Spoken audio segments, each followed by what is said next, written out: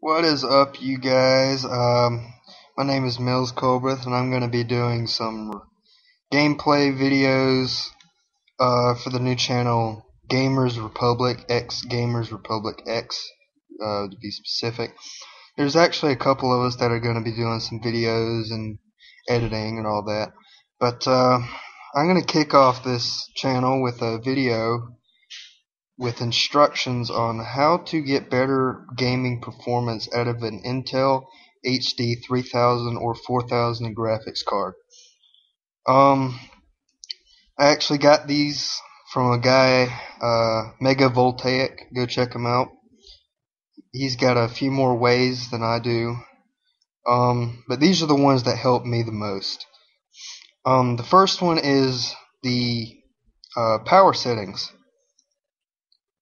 And go down your battery here, you right click, go to power options, and you set it to high performance. Now usually if you haven't done this before, it's not going to have high performance here. It'll have it here in the drop down menu under additional plans. What you need to do is just pull down that menu, hit high performance. You might want to go ahead and change your plan settings, set everything to never, and your brightness is up to you. You get done with it, get done with it, just hit save changes, and you should be on a high performance battery now. Now, the next thing you can do is right click on your desktop, go to graphics properties, and this is going to pull up your graphics card settings. Just let it load.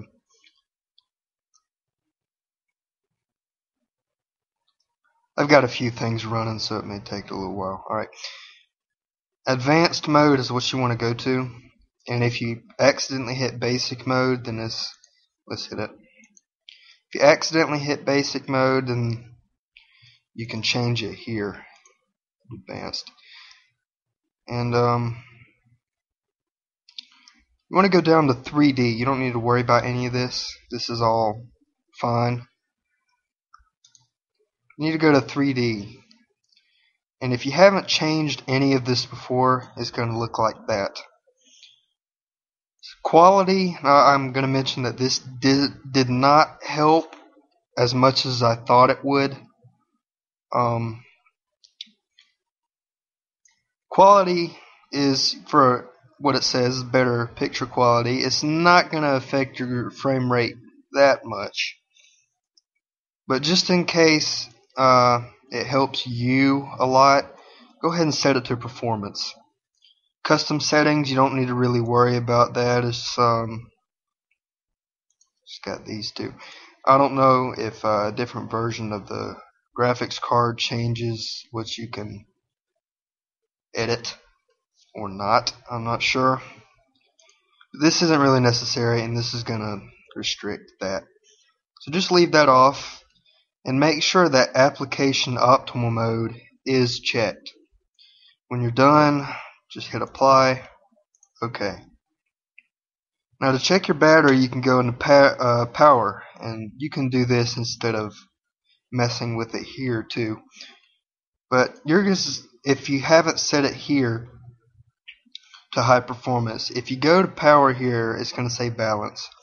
You just want to hit maximum performance and plugged in maximum performance on battery, maximum performance, and I don't really know if this changes anything, because you're probably not going to be playing a game on your battery anyway, because mine runs dead in about 20 minutes. You're done here, just hit apply and exit out of that. The next thing you can do is download a program called Gamebooster. Let's see if I can find it here.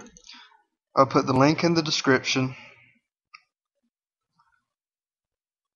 And what this program does is it takes your processes and programs that are pulled up on your computer, See all this. This is my programs and processes that were running. And it stops all of them. It closes them out. And it has your services too. And it should start boosting your game as you start it. You can boost it whenever you want to. And if you close all this out and you hit restore, then it's going to open everything back up. And this gets a little bit annoying if you have it set to open it all up. I mean, not open it all up, to go switch back to normal mode when you exit the game. Because, like, let me give you an example. When you start Steam and you have it on a boost, it's going to switch back and forth between your boost and your normal mode, and it gets annoying. I'm going to show you how to stop that right after this. Here are your programs, and here's how unnecessary it is for gaming. Usually it'll have everything checked that's unnecessary for gaming, but if it doesn't, then you can just go ahead and check it. That's a game I have running. That's Assassin's Creed. Make sure if you're checking these off, don't check your game, because you don't want that. It's going to close out your game. These are your services. Let's see. Themes. It'll have most of them checked. If you want to check something else, make sure you don't check the wrong thing. And this, I don't think it has any of these checked right off. You can do whatever. I usually don't, because it's got my internet on it, and it's got some Toshiba stuff that helps protect the hard drive and things like that. Now here's your other. Clean RAM, clear clipboard, and turn off automatic updates. Should be checked at all times. You do not want to check this, because if you check that and you boost the game, it's going to take everything you've done with your power options and reset it to the power setting that this program uses. So you need to uncheck that. I think it's checked by default. And you do not want to close Explorer, because that's going to shut down your entire computer. And you have to either restart it or see if you can log off somehow. Control-Alt-Delete. Do not check this here. Let's see. Read here.